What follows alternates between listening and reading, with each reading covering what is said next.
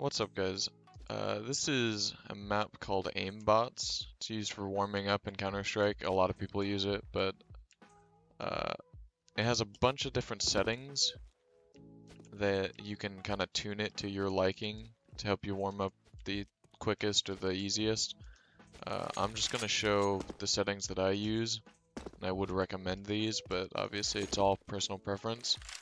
So usually you're not going to be doing 180 flicks around all the maps, moving your wrist a whole bunch, or moving your armor a whole bunch. Mostly it's just going to be your wrist, so I like to take these three out. Most of the engagements you'll want to be winning like consistently, warming up to do, are within this range, so I knock out that furthest one.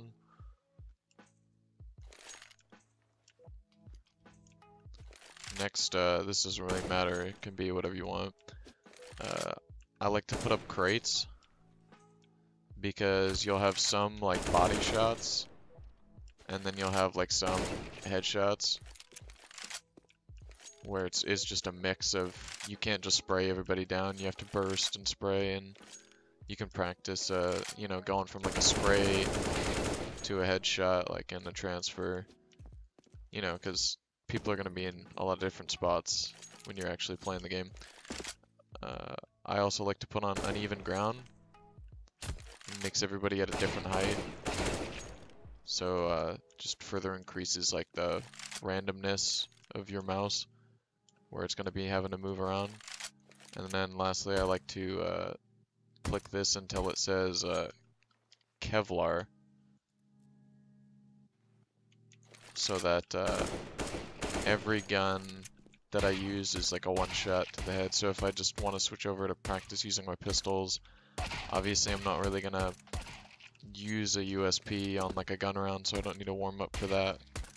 It makes more sense just to be able to, AK is gonna one tap anyway, I one tap with the AK, USP is gonna one tap, so, well, sometimes. And that is it for AimBotz. When you shoot the wall a bunch and you make all these little spots, inspecting your weapon makes them go away. So if you got all this blood on the wall too, inspecting your weapon makes that go away.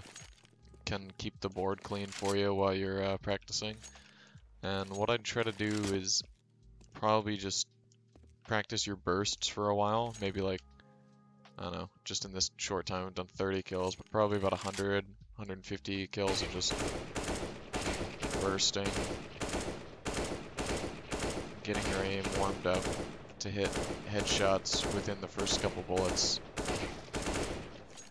And then kind of go from there, maybe do that with the AK, and do that with like the M4. And then if you use any of the other rifles a lot, maybe try it with one of them. After that, I would try like working on your spray downs.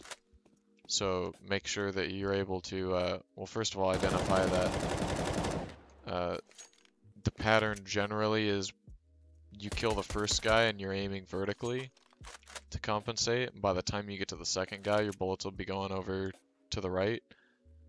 And then by the time you get to a third guy, if you're not dead then already, they'll be going to the left. So you want to aim in the center, to the right, and to the left with your crosshair. It's like center line, right. Took a little too long there, that was a full 30 bullet spray, but you get the point. Just practicing on your spray transfers will make that easier in game. So I like to do, you know, some spraying, some tapping, and some bursting with the rifles.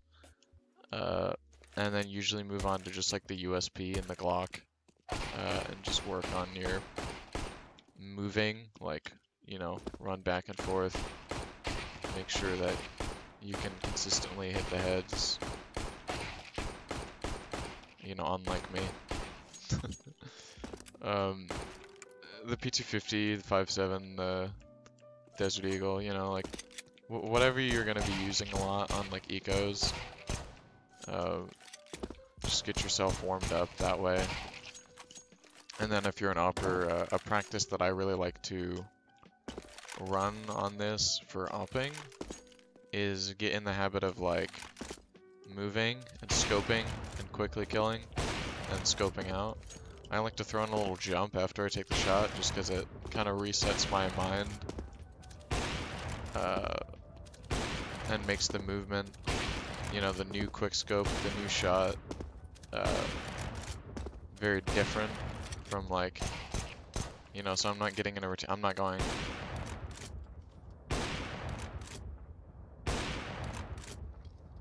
you know, there's each shot is different and it's a different angle and you have to quickly acquire the target, flick to it.